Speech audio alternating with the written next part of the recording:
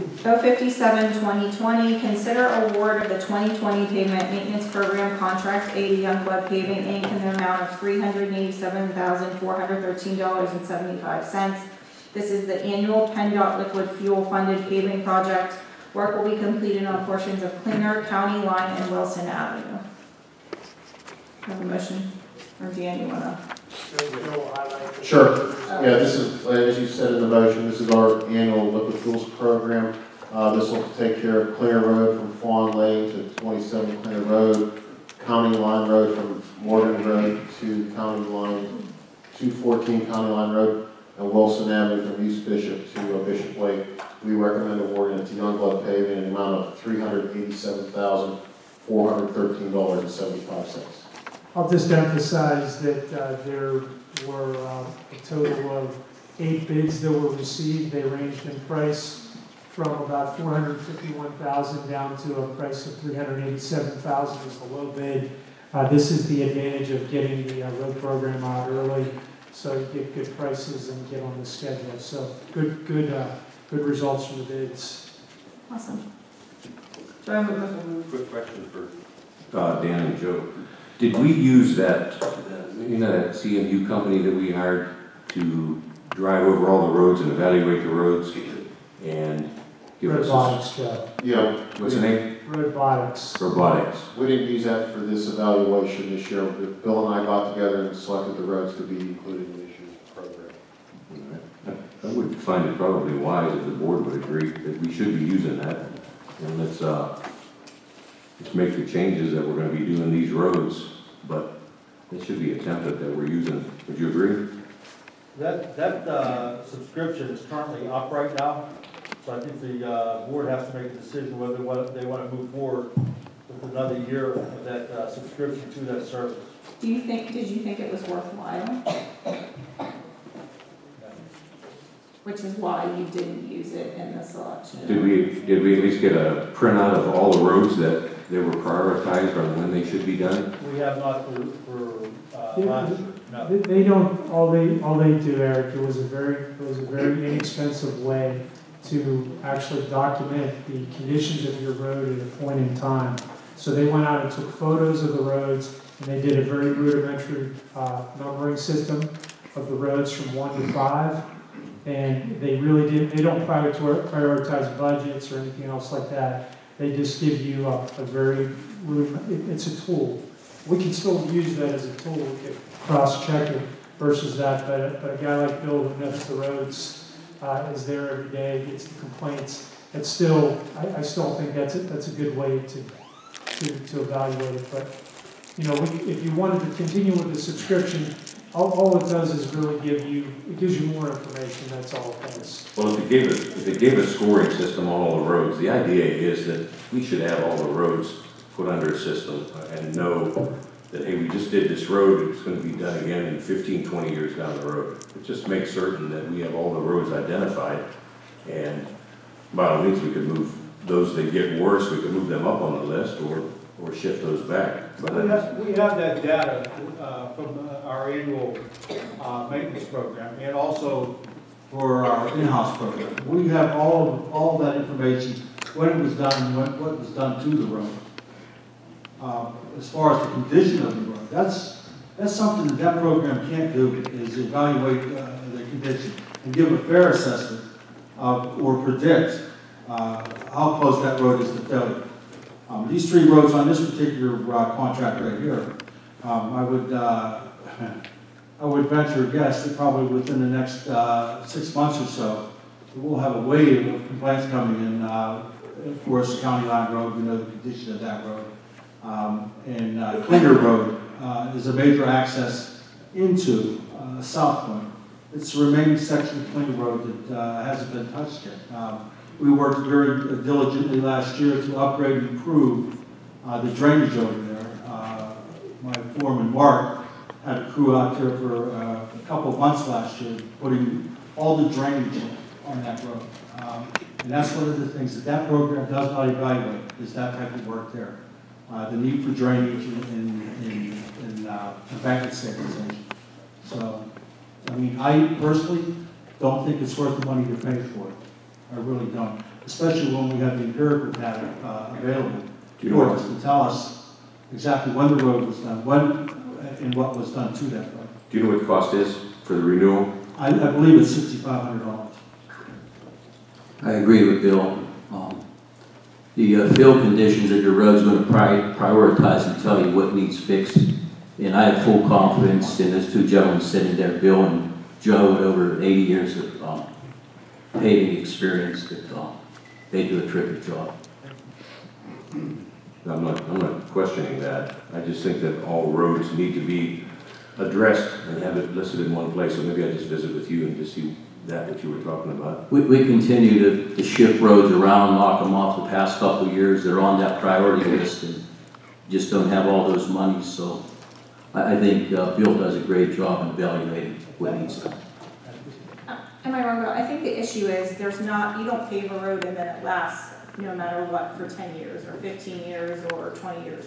You have to be able to look at a road because it may need work 5 years from now or it may need work 12 years from now. So it's hard to set a specific time frame for a road after it's been paved that it's definitely going to last. Well, I understand that. Time. It used to be 20 years you could get out of a road, but now it's not even blacktop, it's gray. So we might only get 12, 15. If we were getting 5 years, I'd want to know that statistic too, though. If we're only getting 5 years out of spending $272,000 or $300,000 on a road, we need to know that. I mean, I think that's a conversation you can easily have offline with Bill. I will, thank you. Thank you. So did we vote on 057-2020? Let's go check. Motion second. There's a motion, a second. All those in favor signify by saying aye. Aye. Passes 5-0. 058-2020, consider award of the 2020 Pavement Maintenance Program contract fee to Youngblood Paving in the amount of $172,705.75. This is the annual township capital budget funded paving project. Work will be completed on a portion of Clifford Road and Lenape Lane. As the motion says, it's for Clifford Road and Lenape Lane. We're doing some drainage improvements along Lenape Lane where it intersects with Swihart, and we want to get those done to alleviate the water problems. So make the recommendation that the project be awarded to Youngblood Paving in the amount of $172,705.75. All those in, may I have a motion? So moved. Second. All those in favor signify by saying aye. Aye. Passes 5-0. 059-2020, consider award of the 2020 Pavement Maintenance Program contract C to Russell Standard Corporation in the amount of $73,594. This is the fiber reinforced seal coat project that will be for Technology Drive from South Point Drive to Hill Point Drive and Virginia Lane from Anger to the cul-de-sac. As the motion states, that pretty much summarizes the scope of work for the two roads that we're completing. We've used this process in the past with great success and continue recommending to use it. So we recommend the award to Russell Standard in the amount of $73,594.08. And this is the philosophy of extending the life of good roads that you have. So if you spend money on treatments like this, you're going to get much further life out of the road. So it's a great process. It's good to stay ahead of things. So I'll just comment on fiber reinforced seal coat. This is a high performance product that acts as a crack suppressant. We've used it with great success up in South Point on our high ABT roads, and this will be the 4th or 5th year that we've used this process. Technology Drive from Hill Point down to South Point is now ready to accept that type of surface. The substrate is good. We've done extensive crack sealing over the years. We'll make one more run through there this year with our Crapco sealant, and then in addition to that, over the past summer and the summer before that, we've replaced all of the Type C concrete inlet frames and rebuilt the inlet boxes out there. So that road is now ready for a preservation seal coat to extend the life of that pavement. Thank you. Do I have a motion? Second. All those in favor signify by saying aye. Aye. Passes 5-0. 060-2020, consider award of the 2020 Pavement Maintenance Program Contract D to Youngblood Paving in the amount of $119,526. This is the single seal coat contract for Swihart and Kelso roads. Again, the motion pretty much summarizes the scope of work, and this is again maintenance work to extend the life of the roads. And we recommend that the project be awarded to Youngblood Paving in the amount of $119,526. Do I have a motion? So moved. Do I have a second? All those in favor signify by saying aye. Aye. No. Passes 4-1. 061-2020, consider award of the 2020 Pavement Maintenance Program Contract E to parking lot painting in the amount of $68,796.25. This is line striping and paving markings contract for various roads in the township in the South Point Development, O'Hare Road, and Maloney Road. Yeah, this is for the line striping in South Point, including South Point Boulevard, Console Drive,